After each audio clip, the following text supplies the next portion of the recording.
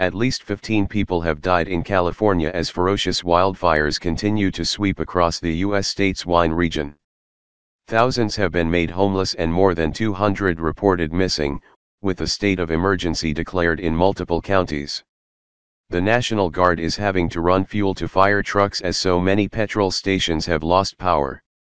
U.S. President Donald Trump has approved a major disaster declaration to send money to the region, promising, "We will be there for you in this time of terrible tragedy and need."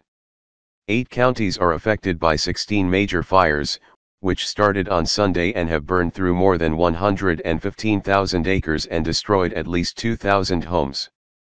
Firefighters are taking advantage of cooler temperatures and decreased winds to make headway with tackling the blazes. FAL Fire Operations Chief Steve Crawford said on Tuesday, "We need to jump on it and take advantage of this lull before any other wind jumps up. There's a lot of devastation out there, people running around who just lost everything." There were 9 deaths in Sonoma County, 3 in Mendocino County, 2 in Napa County and 1 in Yuba County. Among the dead were 100-year-old Charles Rippey and his wife, 98-year-old Sarah Rippey. The couple's granddaughter told KTVU they had recently celebrated 75 years of marriage, and that they were unable to get out before fires ravaged their home.